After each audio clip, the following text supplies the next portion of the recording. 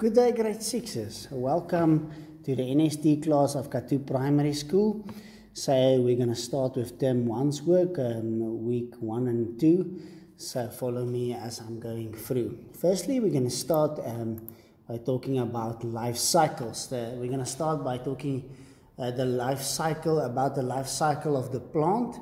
Okay, so all of us know when we plant a seed, it becomes a big plant. Okay, so what's happening inside of the soil is that this seed germinates and it actually grows inside of the soil. It has what we call a small root that grows deep into the soil, and then we can after a while see the stem of the plant arising at the top of the soil. Okay, so this cycle is called what we call germination. Okay, so we know that this plant that you see in this picture here is coming from a seed. That seed germinated and it started growing and become a small plant that we can see clearly. Also on the outside, and there's a lot of examples also in the world. Okay, so what's happening in the life cycle of the plant? We know that when we plant a seed, it starts growing as a plant and it develops into a seedling. Okay, now seedling starts growing further and it matures into a young adult plant as it grows bigger, and it continues to grow until we can see some flowers. Okay, so when we see that a plant produces flowers, that plant has reached maturity. So a mature plant's got flowers, and that flower's purpose is that that plant will reproduce after its own kind. So what's happening inside of the flower is pollination. Now pollination is when the pollen of the male part of the plant actually lands on the stem of the female plant, part of the plant. Then pollination have taken place. Then the seed actually grows down into the stem. It goes down into the stem and actually it becomes a fruit. And when the fruit is there, we talk about fertilization. And it starts becoming a fruit. It grows into a fruit.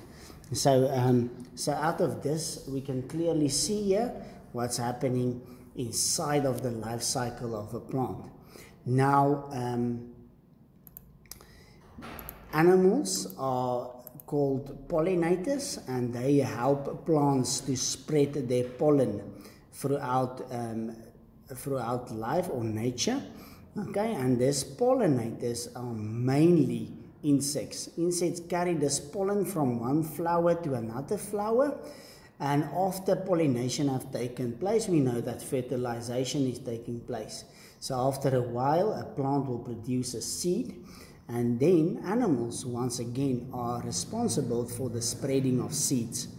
Okay, so we can see clearly in this picture that the bird here is eating some of this the fruits of this plant, and this bird will spread the seed wherever it have droppings. Also this dog here, some of the seeds are stick to its hair, and it will eventually drop down the seed wherever it scratches that seed off.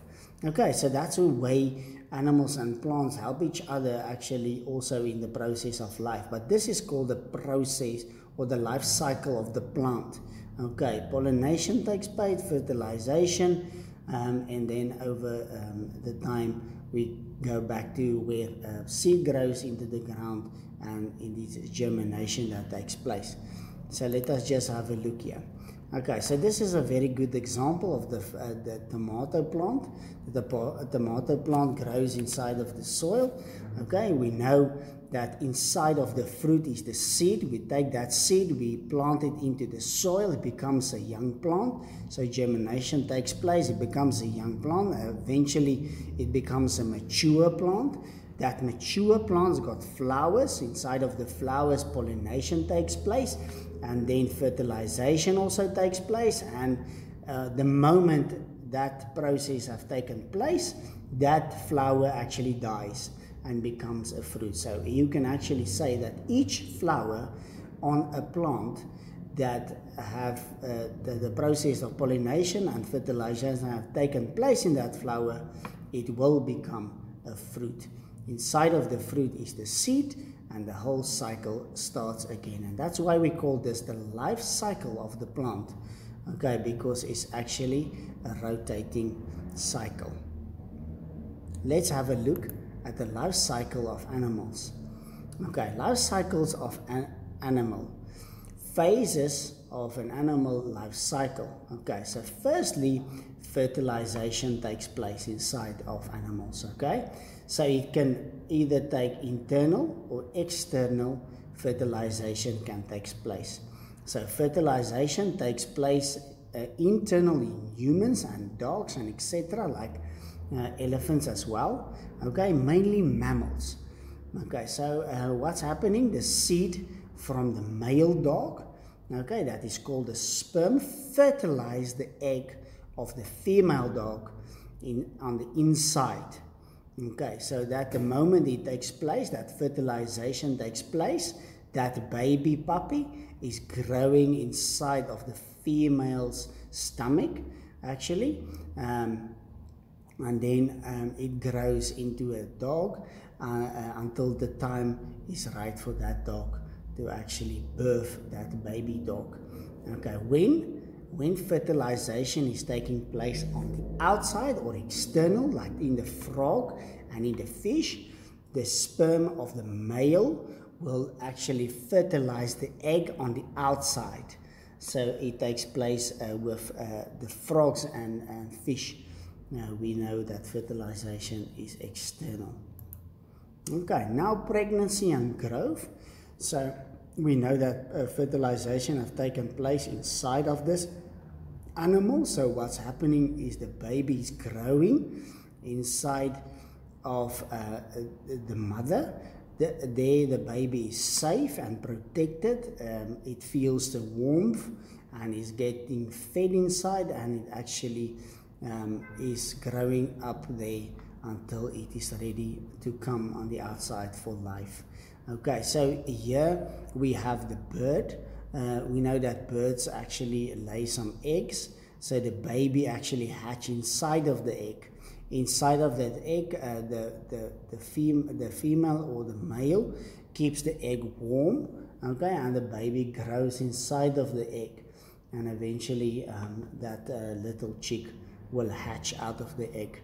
Okay, so that is pregnancy and growth that takes place in animals. Okay, after that, that animals gave the female animal gave birth. They care for their young. Okay, so this tiger will care for her young until they are old enough to care for themselves. The same with this elephant here, and the same with this this goose or geese on the big picture that we see here. Okay, so they train them how to hunt.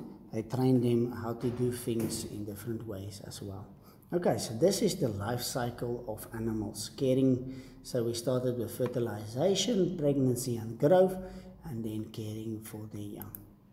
Okay, now we go to grade 6 work. This is the most important process on earth.